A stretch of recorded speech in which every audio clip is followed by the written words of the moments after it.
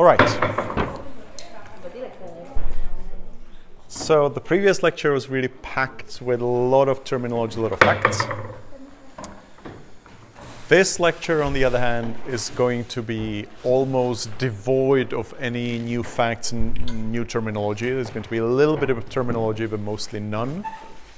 But it will require you to think a little bit in order to understand some of the concepts. Okay, so basically you can sit back, you're not going to be probably writing a lot of stuff, okay, but it's more about understanding what is going on, okay. For some this is going to be a lot easier than the previous one, for others it may not. We'll see. So this lecture is about how we analyze, how we measure the properties, the parameters of binding of a specific ligand to a receptor. Now, why do we need that?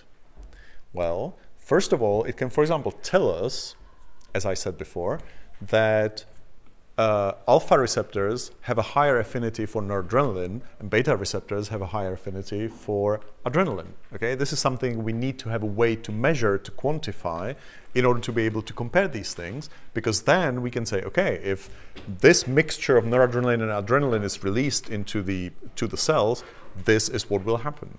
Okay, it's even more important when we start designing new ligands for receptors, so medications, because then we need to find out, okay, is this new ligand, does it have a higher affinity for the receptor? Does it have a lower affinity for the receptor? Is it specific for this receptor? Is it, you know, general? Will it bind to all receptors? So we have to have a way to describe this and to compare different ligands and different receptors between them. Okay, if you make a drug which binds to a receptor, but the affinity is 1,000,000 times lower than your natural ligand, than your neurotransmitter or hormone, then it's probably not going to be very useful, because the natural ligand is going to be so strong that it will overpower the effect of this new ligand. Okay, so is it clear why we're doing this? Why it's useful? Hopefully it is. So let's see how we can conceptualize it, this binding, and how we can measure it in experiment. So let us assume that one molecule of ligand always binds to one molecule of receptor. Okay, this is not always true. We do have receptors where more than one, actually many receptors bind more than one molecule of ligand, but just to make it simple, let's assume that this is the case. So we can basically write a chemical reaction between a receptor plus a ligand, giving us, reversibly, a complex of receptor-ligand, right? Nothing mysterious there, okay? And if we mix certain amount or certain number of receptor molecules with a certain amount of ligand molecules, we will get an equilibrium. And at this equilibrium, so there will be some ratio of the free molecules and the bound molecules. So in this equilibrium, we can define an equilibrium constant, right? So we can have an equilibrium constant, and this will be equal to, for this reaction,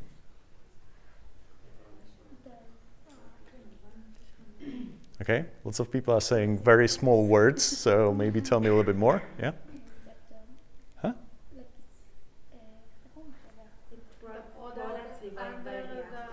All right, so it's going to be the concentration of the product, okay, at equilibrium, divided by the concentration of the reactants, like so, right? That's going to be the equilibrium constant. Good. Now, this equilibrium constant is what we call association constant, because it tells us the equilibrium constant in this direction, where things associate, okay? For whatever reason, the equilibrium constant that we use to derive the formulas that I will talk about is the opposite equilibrium constant, which is called the dissociation constant.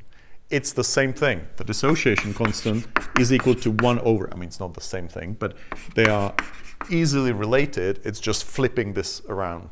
Okay, so Kd is equal to 1 over Ka. Otherwise, it's the same thing. We just flip this around because we're looking at it from the opposite direction. Is it clear? Yeah, those two things are very closely related, but we use the dissociation constant. And the dissociation constant then is equal to the concentration of a free receptor of a free ligand divided by the concentration of the combined complex. Right, so that's the dissociation constant. We could just as easily, we could do the derivation using the association constant. It's just not done, so we're going to use this one. All right, so we have the expression that relates the KD, which is the parameter that tells us about the affinity of the receptor to the ligand, right? So that's usually the thing that we are interested in, that we're looking for. How it relates to all these concentrations. So let's now imagine that we want to measure this KD. We want to find out for our specific ligand and our specific receptor, we want to find out the KD, okay? What is the affinity? So the traditional experiment that used to be done and still is in some places, okay, there are some other methods, but this is the classical method. You take your tissue where you know the receptor is. Typically it was done with brain tissue, so you would take from a mouse or a rat, you would take the brain, you would homogenize it, you would, would make a homogenate out of it, which breaks down all the cells, and you are basically left with just the membranes of the neurons. And the membranes carry those receptors. So we have a preparation, you clean everything else out, and you have a clean preparation of just the membranes with the receptors, basically, in your test tube, okay? Then you add varying amounts of your ligand, but of course, since you want to measure how much binds, you have to label it. And traditionally, this was labeled with radioactive elements. So you would make a radioactive version of the ligand, okay, radioactive.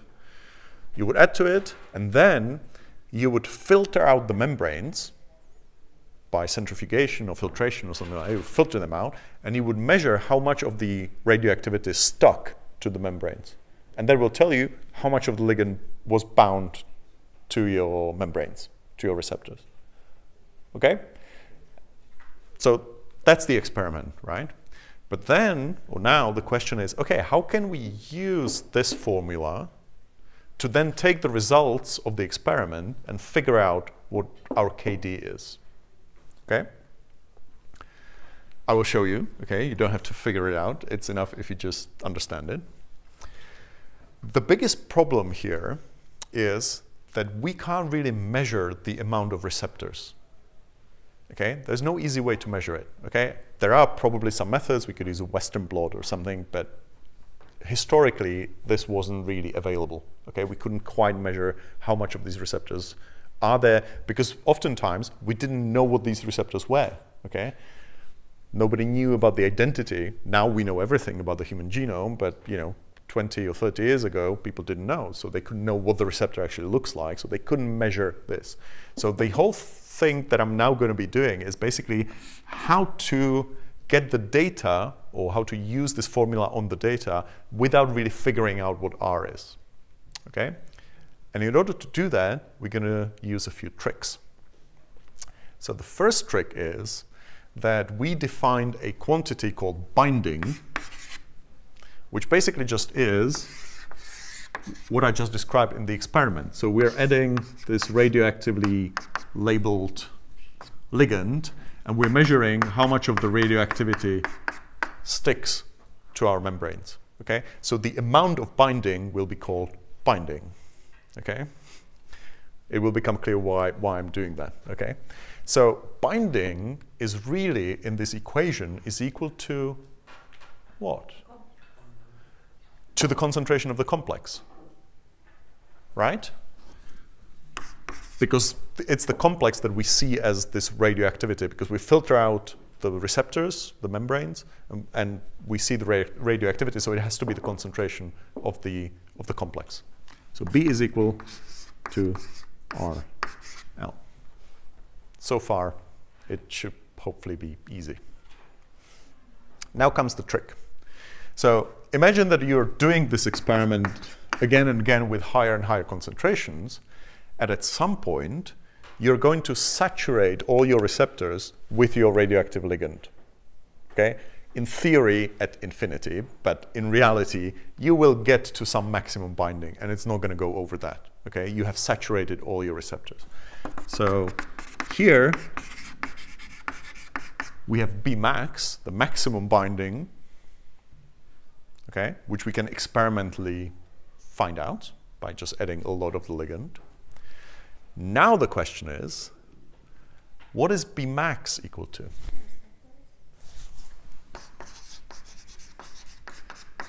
So you say that it's equal to receptors.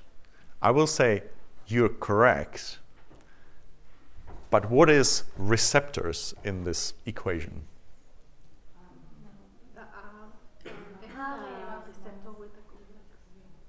Say again? Like also the receptor and the receptor with Correct. So Bmax, I'll repeat it, don't worry, and explain it. Bmax is equal to R plus RL.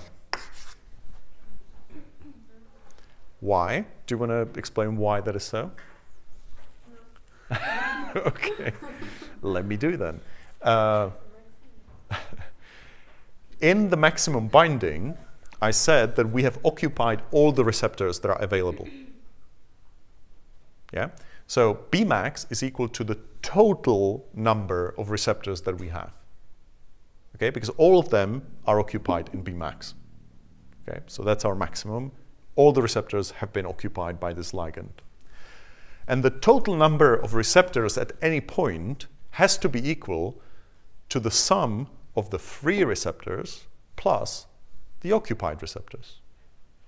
At any point, the receptors are either occupied or empty or free. There is no other possibility. So if you sum those two together, this should always give you the total number. No matter how many are in the specific situation, no matter how many are free and are occupied, if you sum those two together, it always has to give you the total number of receptors. This is the most difficult bit. Okay, once you get this, it's easy. Isn't it in Bmax the free receptors are 0 now? Correct. In this point, the concentration of R is 0. But in this point, it's going to be different ratio of the two. But every time, if you sum those two together, it has to give you the Bmax, okay? No matter where you are. In the beginning here, it's going to be all R and no RL, but still it's going to have to equal to Bmax.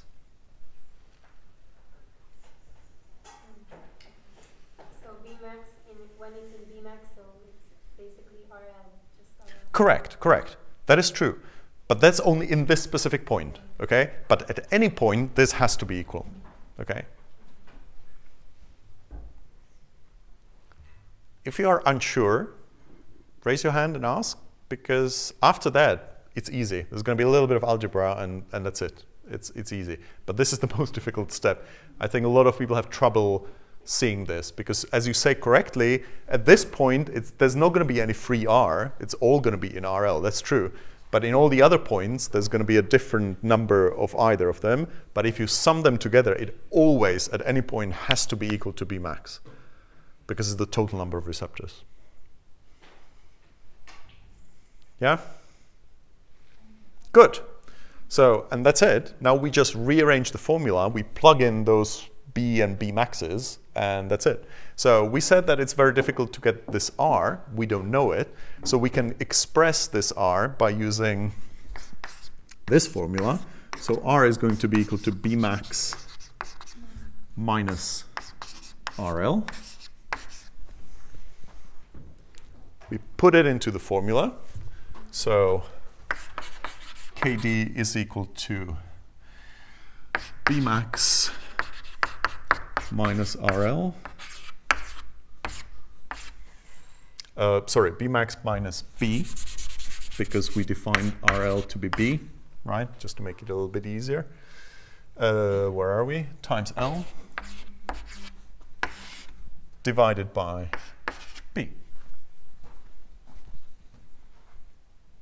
Just take your time, have a look at it, if it makes sense, okay? And then we just rearrange it. So the R is basically free receptors? R is free receptors. At any point, the concentration of R, which must be equal to the total number of receptors minus the occupied.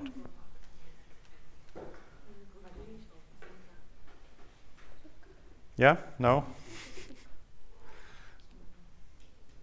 Okay, there will be recordings, so you can have a look at it in slower pace if you need to.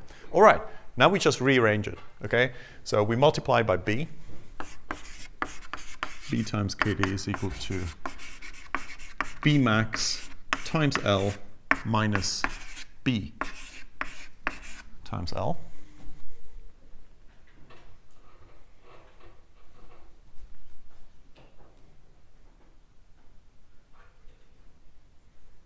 Okay, so I've just multiplied this out and then multiplied by B. That's all I've done. Okay, now let's move this with B. Let's move it together with this term with B.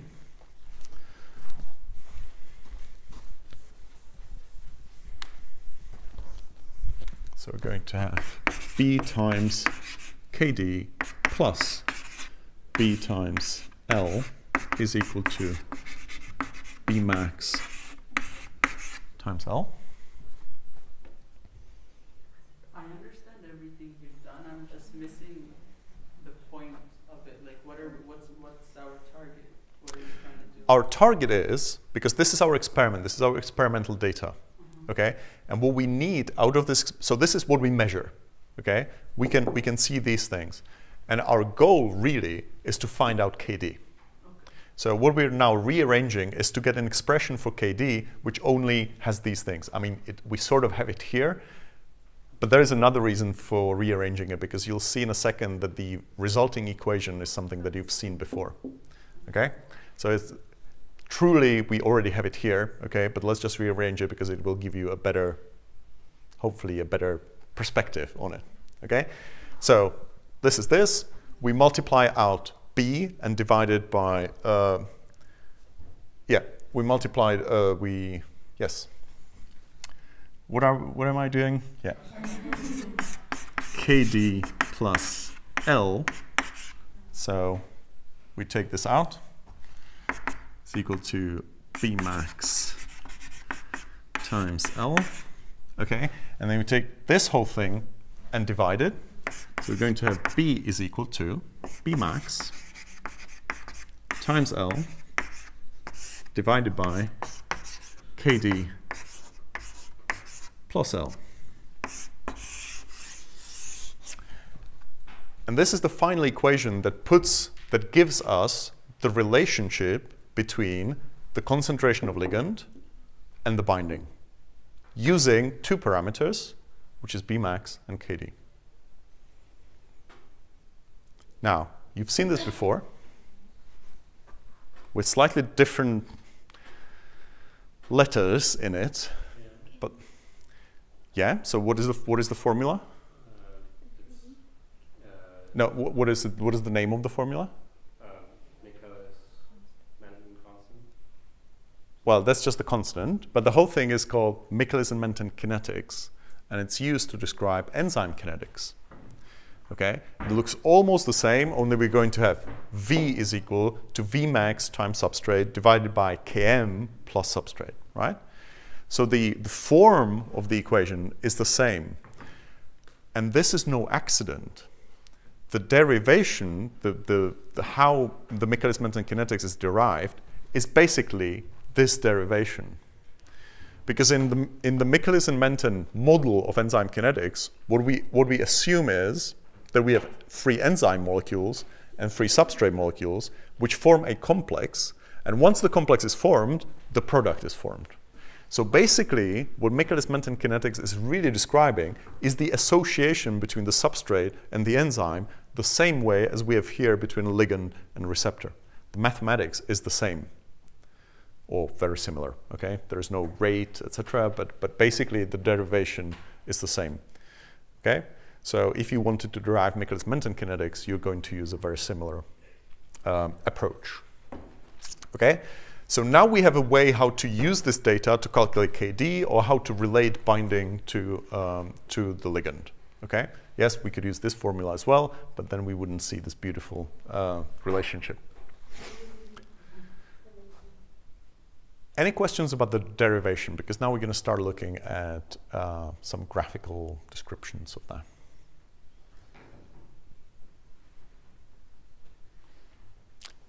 If you are baffled, you're not quite sure about what's going on, it might be a good idea to ask now. We do have a little bit of time, and maybe I can explain it better than someone else, maybe not. But if you're unsure, maybe you could ask. It's fine. Good. So let's have a look at some graphs.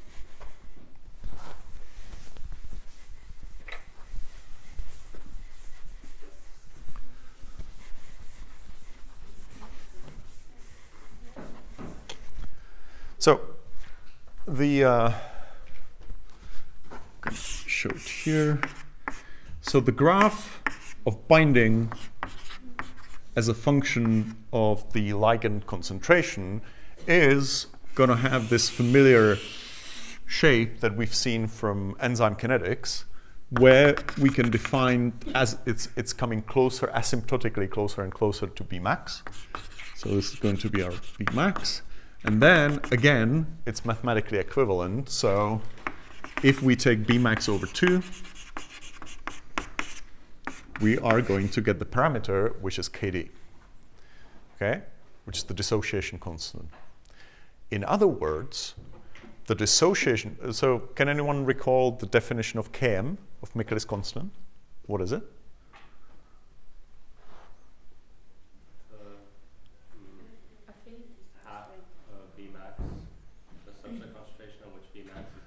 Correct. So Michaelis constant is defined as the concentration of substrate at which the rate of the reaction is half of Vmax.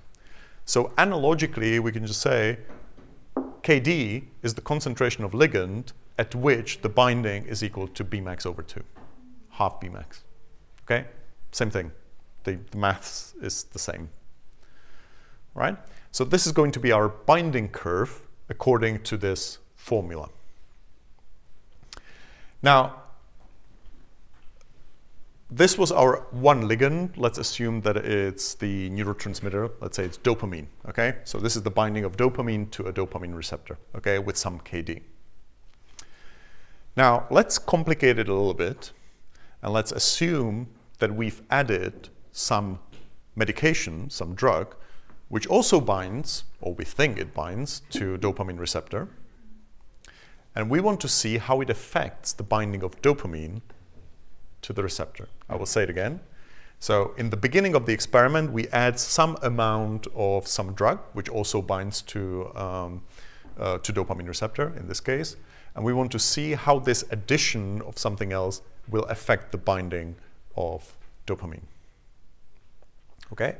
So what are the possibilities? One possibility is that the two molecules, so dopamine and our drug, will be competing for the same site, okay? So they will be competing for the binding. So if we look at the binding of dopamine, what we will see is a similar picture to competitive inhibition of enzymes. So we will see that in the end, at very high concentration of dopamine, the dopamine will push the drug out of the binding site on the receptor because the concentration is so much higher than what we had for the medication, right? So we will observe as if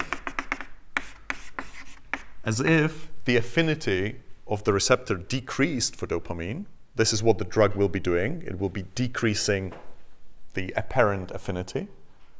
Yeah, dopamine will have harder time binding, so you can see that the binding is lower all the time. But in the end, we will push it out because there's going to be a lot of dopamine present.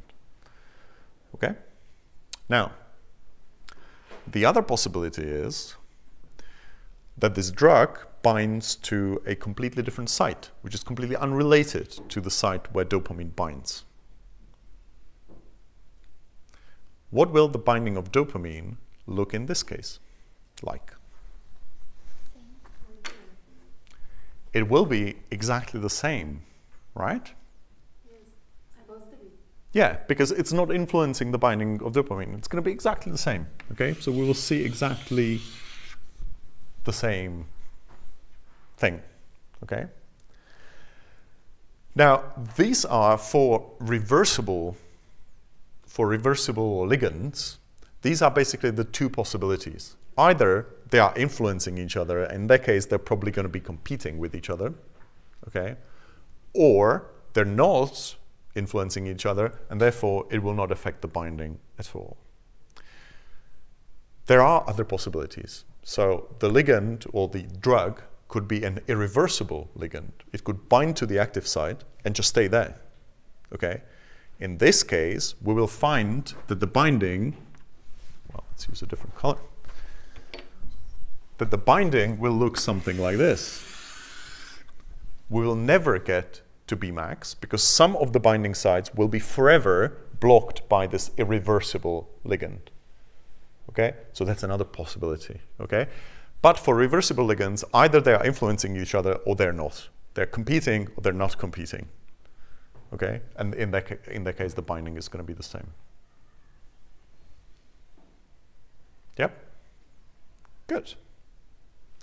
Now let's have a look at effect. So this was binding. This was just purely binding to the receptor. Now let's have a look at effect of what is going to happen when the ligand binds to the receptor.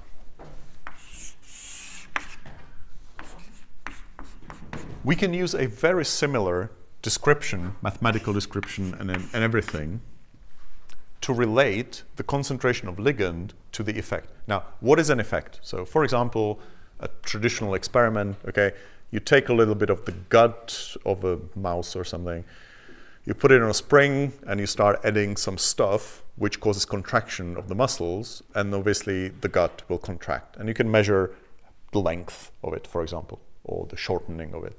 Or you can have a mouse heart and you can add some hormones and you can measure the frequency of the beating or whatever, okay? Or you can take some cell and measure the secretion of something that the cell is secreting, okay? Any kind of effect that you can think of could be mathematically related to the amount of the ligand, all right? Now, here we come to the complication. For binding, either something binds or it doesn't bind. That's it, okay? You can't have any gradation of that. I mean, you can have gradation, so we can have different affinity, but that's it. But for effect, here we can divide ligands into several different types. We can have agonists, and agonists are ligands that activate the receptor. They act on the receptor, they will activate it. We have antagonists,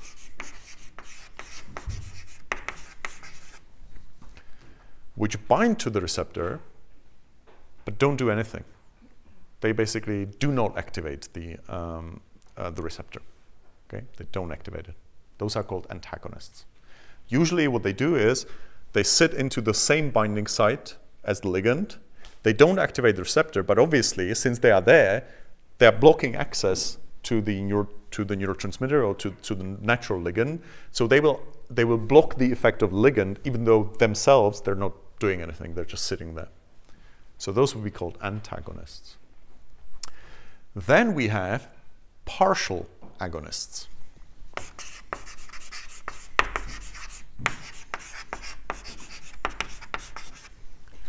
Partial agonists sit somewhere between antagonists and agonists.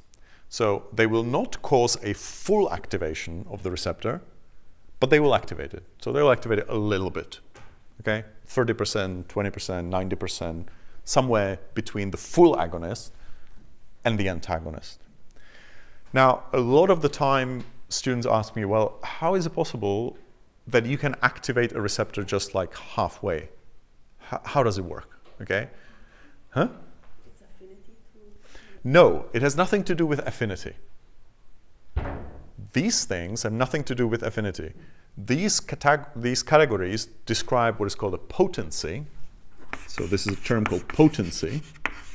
And it's basically what happens once the ligand is bound, what happens to the receptor. This is called potency. Affinity tells you how easy it is for the ligand to bind. Potency says once it's bound, what will it do on the receptor?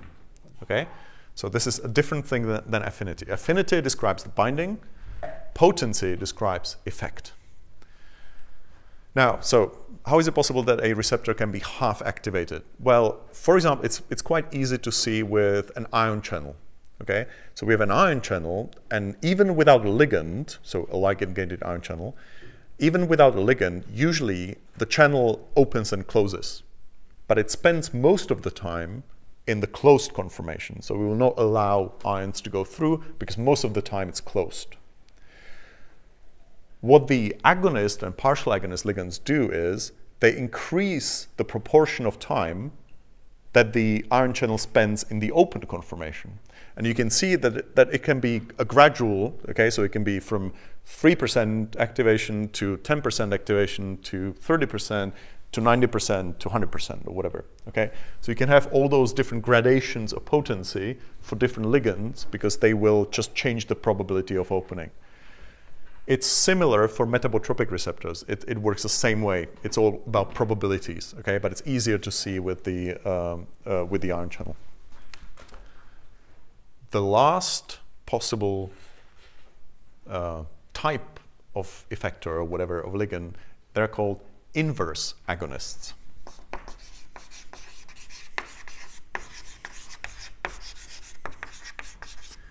And an inverse agonist will bind to the receptor and will cause the opposite effect. Now this is strange, okay? Because for antagonists we just said, well, it sits there, does nothing, okay? An inverse agonist will cause an opposite effect.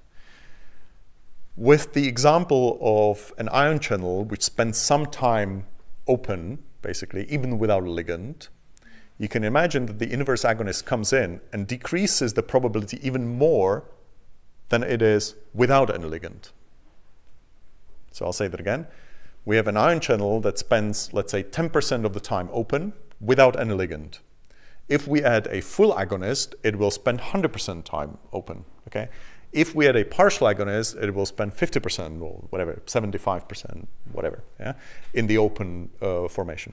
If we add an antagonist, it's going to stay at 10%. If we add an inverse agonist, it's going to go down to 1%, for example. Okay? So it causes the opposite effect.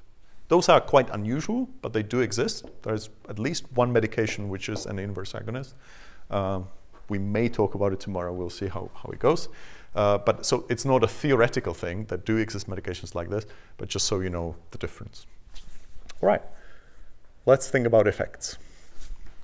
So the effect curve of a full agonist is going to look like this. We're going to get an Emax, maximum effect, right?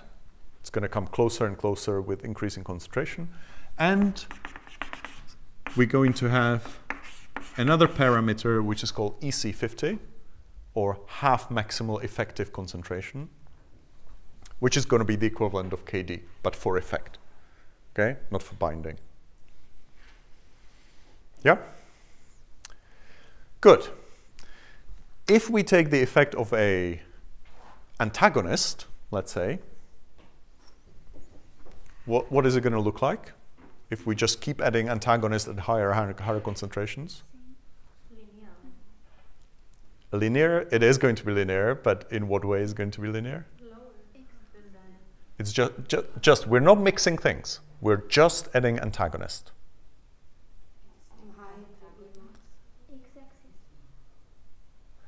I'll say that again, okay? So the experiment is, we have our piece of gut or whatever, okay? And the thing that we're adding in increasing concentrations is going to be an antagonist of the receptor. So the same as the No. There's going to be no effect. It's an antagonist. It's not going to do anything. It will bind, okay? So the binding will be like this, but it will cause no effect because it is an antagonist. Isn't it bind instead of the ligand? But here we're not mixing anything together. What I'm saying now is we're not adding something and then adding the neurotransmitter. Here we're just adding an antagonist. Okay. No effect. Okay? What about partial agonist? Yeah, it's going to be something like this, okay? Maybe it will reach Emax, maybe not. I will get to that, okay? Probably not, okay? Because it's never going to it's never going to be able to get 100% out of it, so probably never going to reach Emax, okay? But it's going to be lower, obviously. What about inverse agonist? Yeah, it's going to do something like this, okay? An inverse agonist. So, huh? So for example, when you have the gut, you have a certain measure. The agonists will be shortening the gut. The inverse agonist will be prolonging the gut. Yeah. All right. Now let's start mixing things together a little bit. Okay? So, let's assume, and this is just kind of showing you the possibilities, okay? Because then you can think about them at home, because there are so many different combinations of what can happen, okay? So imagine that we add a little bit of antagonist in the beginning, and then we start adding the agonist. So it's very high, no? We start with antagonist in the beginning, so we add a little bit of antagonist, So it's not changing. and then we start adding, like this, we're going to start adding the agonist, the ligand, the natural ligand. Think about it. Huh? Yeah, so there's going to be a lower effect because there's always this little bit of antagonist which is blocking some of the binding sites. But of course, the exact shape of the curve will depend on whether they are competing or whether they are not competing. Okay? So if they are competing, then we will, in the end, get to Emax because the natural ligand will just push it out. But if they are not competing between each other, then it's never going to reach Emax because there is always, some of the receptors will always be occupied with the non-competitive antagonist. Okay? So the difference between these two curves, this is competitive antagonist and this is non-competitive antagonist. Competitive because it's always the antagonist going to win. Hmm? Yeah. In a competitive, yes, you could say that the agonist will always win. Okay, the natural ligand, because you keep adding more and more. With the antagonist, you just added some amount. Okay, here you are increasing, you're going to infinity. So of course, in the end, it will win. Okay. I didn't understand the non-competitive one. Why will it never be? Well, it binds to a different place than the natural ligand. Okay, so you can't push it out of the binding site by increasing the amount of ligand because they are binding to different places. They're not influencing their binding in any way. So why is it lower? Well, because it blocks the effect. If the antagonist is there, it's not allowing the receptor to be activated. It's blocking the effect. The allosteric side? Yeah, it is basically an allosteric ligand. It's binding to a different site, but it's stopping the receptor from activating. Okay? So we'll never reach, in the non-competitive case, we'll never reach the original thing. Let's have a look at this same experiment. So we've added a little bit of the drug, and then we are starting to add the natural ligand. But let's have a look at the case of a partial agonist. It's a partial agonist. So we added a little bit of partial agonist, and then we start adding the natural ligand, and we're looking at effect. What is it going to look like? Between them.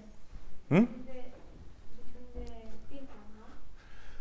Well, think about it. There's going to be something very importantly different if we start with the partial agonist.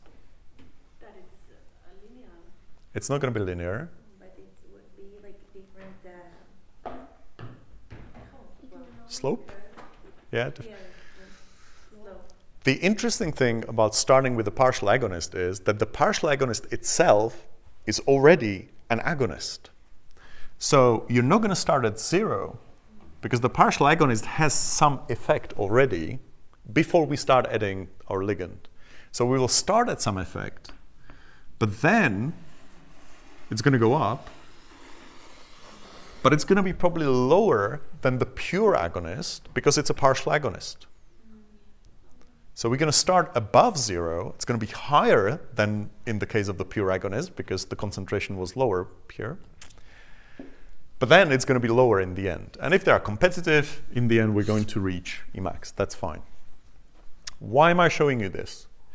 Partial agonists are often used in pharmacology to kind of balance out the effects or balance out the extremes. With a partial agonist, if there is too little of the natural ligand, there's going to be some effect because the partial agonist is going to do what the lack of the ligand would otherwise not do. So the partial agonist at low concentrations of the natural ligand will look like an agonist. It will increase the function. But as the concentration of the natural ligand increases, it will start acting as an antagonist because it's less effective than the full ligand, okay, the full agonist. So partial agonists have this balancing capability where if there's too little, they will push it up. If there's too much, they will push it down. Okay, and this in some instances is a very useful property. Okay, so this is what partial agonists can do. Now with inverse agonists, I'll leave that to you to think about how this could work. Last thing I'll say, and then I'll end there, is the concept of spare receptors.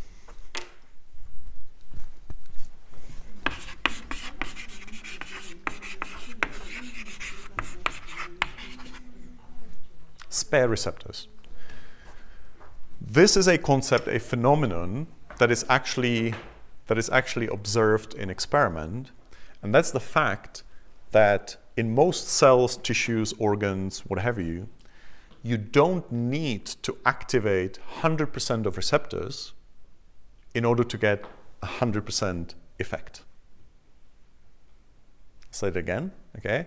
Spare receptors means that in most situations, you don't need to activate 100% of receptors in order to get 100% effect. So basically, in many situations, there are so many unused spare receptors that you don't even need to activate. They are just sitting around just in case. So often, it's enough just to activate 10% of receptors, for example, in order to get 100% of effect. And if you keep adding more and more, there's not going to be an increase in effect because you already got to 100% effect. Okay? So this is caused, first of all, by the fact that there are more receptors that are needed, but also the signal in most signaling cascades, as you will recall, is quite heavily amplified. Okay? One G protein coupled receptor can activate several G proteins. Each G alpha S or G alpha subunit can activate many different effector proteins, many different molecules of adenylate cyclase. Each molecule of adenylate cyclase can produce a lot of molecules of CAMP. Okay? So you get a massive amplification of the signal going even from one receptor. So this is how we can get 100% effect without actually activating 100% of receptors. This complicates these pictures quite a bit. Because, for example, for non-competitive antagonist, I said, well, we can never reach Emax, right? Because some of the receptors will be occupied by this non-competitive antagonist, and we can't push them out. If there are spare receptors, maybe it's possible to actually get to Emax, because even if 50% of all receptors are occupied by this antagonist, these 50% that are not are enough to get you to 100% effect. Okay? So in this case, if there are spare receptors, things look very differently, and you can get very easily to 100% effect without activating 100% of receptors. All right, questions? That's it. Questions? Let me just, before we leave, let me just give you a different version of this for the effect. So we can have the same mathematical description for the effect, which looks like this, and it describes the effect. Okay, it's basically the same formula, but here you have Emax and EC50. Just be aware, and that should be one of the biggest takeaways from this lecture, binding and effect are not the same thing. Okay, we can have binding But in case of an antagonist, there's not going to be any effect. Okay? Now, of course, in order to have effect, we need binding. So binding is a necessary condition, but it's not enough. We need to know whether the ligand is an agonist, antagonist, partial agonist, inverse agonist, because that tells us what it's actually going to do. It tells us its potency on the receptor. All right? Okay? All right.